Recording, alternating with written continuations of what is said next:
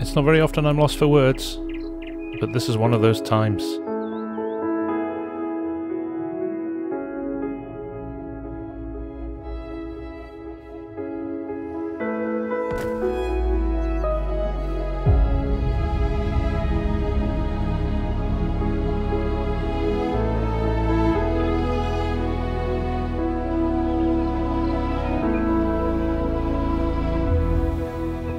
Buongiorno a tutti, sono the Farm Sim Guy. Hello everyone, it's the Farm Sim Guy here.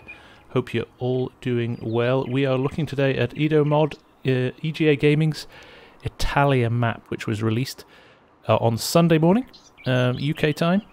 And I tell you what, he has just rewritten the rulebook for map making for Farming Simulator 19. This thing is, I literally have no words to explain how beautiful this map is, based on various areas of Italy, but for somebody who's travelled to Italy a few times and loves the country, and especially the food and the wine, it's got a real feel of Tuscany around it. But you just look around and this is gorgeous, absolutely gorgeous. The detail, the attention to detail, the quality of the buildings, everything looks bespoke. I've not seen any things from anywhere else on the map. Now, of course, we're going to do a little bit of a tour today, and I thought it was appropriate to use an appropriate vehicle. So we've got this classic Fiat 125 here. Beautiful little car, and little is the word. But listen to that. Just, can you hear that music in the background? It's so good. It's so good. And this is, I mean, it's about as Italian as you can get. You know my feelings on maps. And authenticity and things like that. So from that perspective, you know, I'm in my element here. This thing is just breathtaking. We're in the little town here. I'm just going to run down the hill a little bit, but I'm not going to go too far. Let's have a look at the PDA. Now, Edomod, or Edomod, I'm sorry if I pronounced that wrong, is an architect by trade, and it really shows in the detail and the quality of this. He's got a real creative eye, everything down to the PDA. You know, this custom PDA is absolutely beautiful, even with the key over here as well, telling you how things are translated from the map to English for us people who don't speak masses of Italian. Not a huge map, lovely little small map, small fields. It is authentically Italian. He's also going to extend on this as well, so there's a whole other section due to come later in the year that he's working on at the moment. But we've got ourselves here 43 fields in total. The biggest one looks like field 20 there, and some very small ones tucked away in the corners. So there you go, 47, 40 look very small, 34 looks nice and small as well. So this is a small machinery map. Maybe machinery of a medium size at a push. But not only is this map cool, and this is what, you know, I was so excited about this map coming out. The website that he pulled together to promote this map is unbelievable as well. Right down to the point that he's recommended appropriate vehicles to use on the map.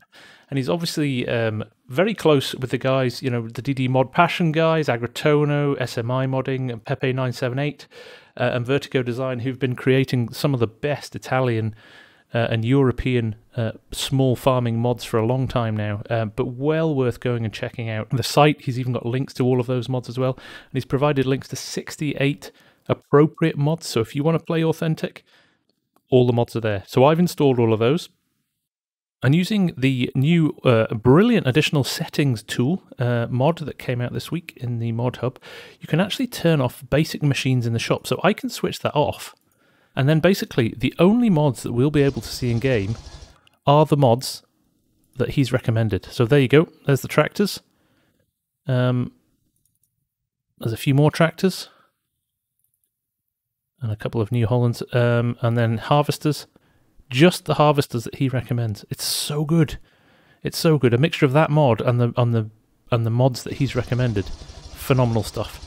Here we are in the start town. So what we're going to do, we're going to head up north. We're going to start at Lateria Matese. I hope I'm saying that right. And we're going to work our way around the map, looking at all the different elements. There are 3 farms on the map. Farm number 1 here, called Italia. Farm number 2 is called Parma, which is sitting in the middle here, and farm number 3, Azzurra, is sitting here. And that actually, if you're in new farmer mode, is the farm you start on. So farm number 3 is where you start with just one field and a chicken coop. So we'll go and have a look at that as well. Without further ado, let's jump into it. This is probably one of the most complete maps you can get as well. It's Maize Plus, all the Maize Plus extensions ready, seasons ready, the manure system ready as well, so you can have all of those installed, which I have done as well. But just driving down here, it feels so authentic. It feels so authentic. I mean, I just want to draw your attention to the signs as well. So look at these beautiful Italian road signs. Look at that. Gorgeous. Quite substantial speed bumps as well. But it just feels incredibly Italian, even down to the trees. But the models he's been making as well. I mean, obviously the guy's got talent from his job. But wow, they are gorgeous. Absolutely gorgeous. So here we are. This is our first location. This is one of the grain unload points. So you can unload your crops here and load them onto the working train on the map. So that is your first sell point. We'll follow the road round a little bit here. Just over the road here is your animal sell point. So you can collect your animals there. And off in the distance you can hear we're at the railway station. So you get the announcement, and you can hear the bell ringing there as well, because it sounds like the train's coming through, and actually perfect timing. Here comes the train, so we can have a look at that. Again, custom model train, an authentic Italian train, not the standard train. Look at that. Lots of carriages on that, and that's a well-usable train. So we'll go away, because that gentleman chatting is quite loud. Okay, so moving on from here, there's the animal sell point. If we head down the hill here under the bridge, now it's a stop now, there's no train coming. If we hang a right here and head up the hill, there's a little bit of a one-way system going on here. Up here we have the Spinnery. So basically, you can drop off your wool here. Now what I like about what he's done here, he's put these points in instructing you how to use the map, which is fantastic. But if you go back to the information center in the main town just over there where we started, there's an information point which allows you to switch these on and off. So once you get comfortable with where everything is on the map, you can just turn them off, and you'll know what to do. So there we go, the Spinnery. And here's where you can sell your milk. Again, there is a little sign on the floor, so maize. And in here somewhere, I can't quite find it, but there is a sell point for your milk. I wonder if it's around the other side. Yes, there we go. And as you can see, another instruction point there. As the train goes past again, there's the instruction point for your milk. Okay, let's head out of here. Now we're going to double back on ourselves a little bit here, because we're going to go and look at the other sell points at the top of the map. And just while you're driving around, it's honestly the lighting, the types of trees that they have, the green sides to the road, even the bushes, everything is just so Italian. You know, obviously, he's a native Italian, so he can get a feel for it. But he's managed to transfer that into the game so well. So I'm blown away. I really am. So we'll just head up here. As you can see, we're back at the first sell point, the grain sell point. And if we cross the bridge here, and we'll turn around to here, he's done some beautiful models. So here we are now at the wood chip and logging point. So what you can do here is you can actually get into both of these machines. So there we go, a rather large wood chipper. And if I tab,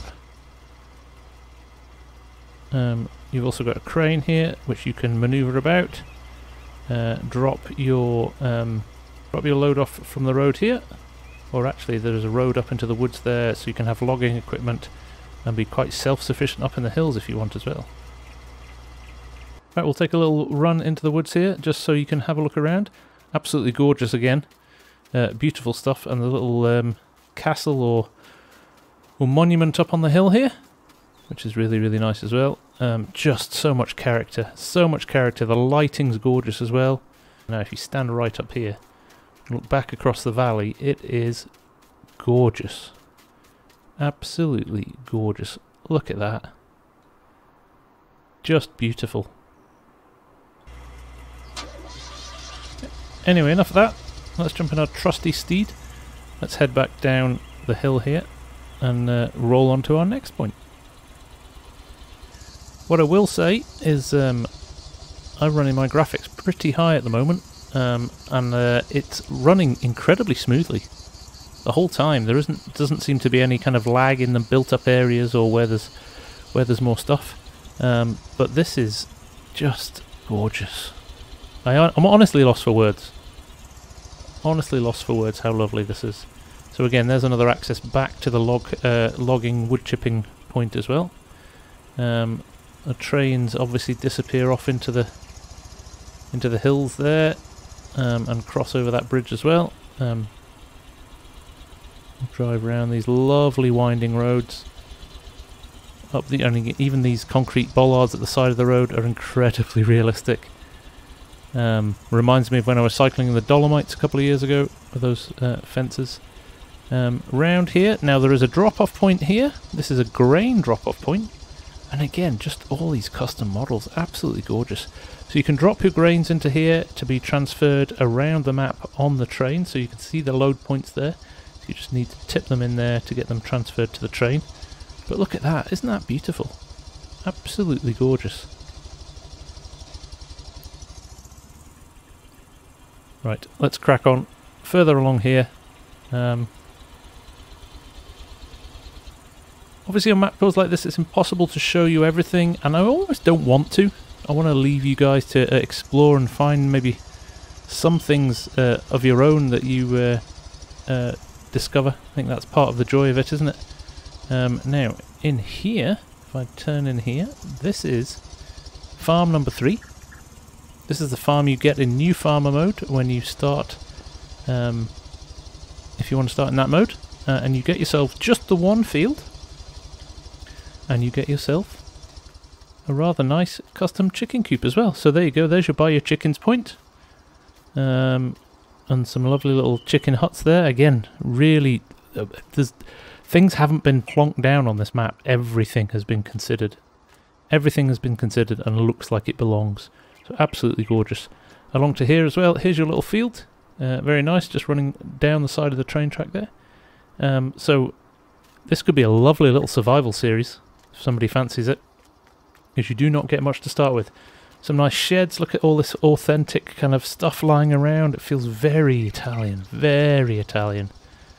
Little auger there. We've got a water fill point here, and your auger is actually for here where you've got a little silo. So you just tip your trailer in there, and you've got a little point where you can look after your crops until the prices are good. A few seed pallets there to get you started as well. So we're in the middle of the map now, and I'm going to go straight on here actually. We'll go and look at the main farm. You can just see a BGA over there peeking up, and down to our left is the sawmill as well, which we'll go and have a look at in a little minute. But just now, if I hang a right here to the entrance to the farm, we'll head up this hill on these lovely dusty dirt tracks. We will get ourselves to the main farm. There it is, up on the hill there, resplendent in the Italian countryside. Nice little shed on the way there as well. Looks like a bit of a one-way system. There's a path coming back down the other way there as well. So we're going to loop around this field here. The level changes in this map are really nice as well. You almost don't notice that you're climbing, but when you get there you're like, oh wow, I'm really high up. So here we go, a lovely little outcrop there. A little medieval point, and then into this walled farm. I mean, you couldn't get more Italian than that, could you? It's absolutely beautiful. So here we go, through here and into your farmyard. Lovely stone buildings. You've got a storage point there, so you can drop your grain in. Beautiful milking parlour here. That's where you load your milk up as well. I've got the animal pen extension on, so I need to set those up. But look at the milking parlour. Look at this open air milking parlour. It's just phenomenal. Absolutely beautiful. And there's your ramp down to join back onto the roads to get yourselves out of here. Just, oh, honestly lost for words. Lost for words. In fact, we'll head out this way. There you go, you've got pigs on this farm as well. So a nice pig enclosure there. So lots of choice for animals. There's your buy point for your cattle as well. So this is your cattle pen. Lovely outdoor space for the cattle as well. Fantastic. And here, sheep. So again, another nice sheep pasture behind you as well. So lots and lots of animal choices on this big farm. Fantastic. And like I said on the way up, there's another path down here which joins back to the main entrance to the farm. I've driven around this a few times now, and every time I spot something that I've not seen before. There's so many little Easter eggs and little things just hiding that you just come across and just slightly taken aback by. It's just great. Just great. So let's head back down the hill. There is a lot of stuff down at the bottom of the map I want you to see. Got a little gas station here, which I didn't even mention when we arrived. But what I'll do here, I'll go straight on over this road now, and we'll go straight to the sawmill. Just before we headed over to the sawmill there's our horses. This is a lovely horse paddock here. Beautifully laid out again. Lovely white fencing there. Some jumps in the field, great for exercising the horses. And then we'll just head down here and turn left, and we'll arrive at the sawmill. So there we are. Drop our logs in there.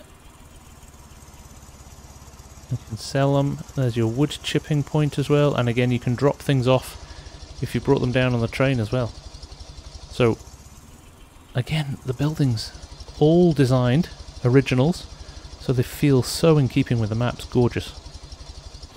Okay, let's head along here, because the next thing we're going to arrive at is the beach. And as you can see now, we're kind of at the bottom end of the valley. The fields start to get a little bit bigger. They're still not huge fields, you know, not by American standards. But you've got that bit of variety, some small fields and some medium fields. So depending on what your poison is, you can pick and choose. So let's just turn here, underneath this wooden bridge, and over to our right here is the BGA and some silage silos. So again, pretty standard for this kind of part of the world. Lots of grass work, lots of silage. Lots of animal work. So a lovely BGA here with a couple of big bunkers. In fact, there's 3 big bunkers there to use, and then all obviously the outputs that come from that. Okay, we're out on the big main road at the bottom of the map. We are heading to the shop. So the shop is right at the bottom of the map. So you might want to consider putting store deliveries on if you're working in the top half of the map. But either way, it's a lovely, again, a lovely designed little shop. Some kind of random tools lying around, which is always nice to see. But there you go. That's where you get your machinery from. Now, just ahead of us here, you can see those flashing lights. He's done it in the shape of a kind of roadworks. But that is where the larger version of the map that he's working on, the Pro version, will extend to. So as he finishes working on that and launches it, we will get that opened up. So really looking forward to that. But I think there's more than enough to keep us amused at the moment on this absolutely fantastic map. I am driving all over the road, by the way, like a proper British tourist in Europe. Okay, a few more little things to show you, and then that is it. A quick overview. I don't want to spend too long on here because really you've got to discover this for yourself. It's mind-bogglingly good, so I don't want to spoil it for you. But I just had to get this little overview done because it is just I am super excited about this map. No question, there will be a series on this map from me. I know I've spent a lot of time doing American stuff recently, and I know I've got a lot of American followers, but this guys is too good to not look at in a little bit more detail. So just here we've got another silage clamp, which is rather nice. But what's brilliant about this is the fact that you can tip into the train and ship it to the BGA by train. You do not have to haul it on the roads. How good is that? Okay, we are heading up the left-hand side of the map here, running alongside the train track that loops around the whole place, and we are coming up on the final sell point. Here it is just in front of us now, and this is basically a grain unload point. So you can drop your grain in here and get it shipped around the map. Not a sell point, should I say, just a transfer point. So you can unload your grain here into a train and get it moved off to one of the sell points somewhere else on the map. So, like I said, just cleverly thought through. This whole map has been incredibly well thought out, and it feels bigger than it looks. You know, you open the PDA and it looks like a small map, but actually when you're driving around it, because of the different contours and the different heights of the map and things like these archways and walls and focus points, that you just get immersed in it and you forget where you are. But actually it's it plays and feels like a bigger map. Again, another entrance to where the Pro version will be, or the next version of the map, the slightly bigger version of the map. And we'll just go over this rather large speed bump. But we are back where we started. There's the dairy there, and we're heading back up to the train station. And the grain sell point just up here, and there's the town just ahead of us. So there you go, a very quick tour of the new map Italia from Mod EGA Gaming, and it is revolutionary. There you go. I can't think of another word. It is just one of the most stunningly beautiful maps I have seen in Farming Sim. In fact, it is the most stunningly beautiful map I've seen in Farming Simulator so far. Literally, honestly, I think he might have just changed the game for map makers. I have never seen something that is so authentically real and feels so authentically Italian as this. It's gorgeous. Absolutely gorgeous. So, go and get this downloaded. I'm going to put a link to his website in the description below. Go and check out the website, find out a little bit more about it. Support him if you can, because this has been a labour of love. This has been a labour of love. But there you go. Italia. What an absolute stunner.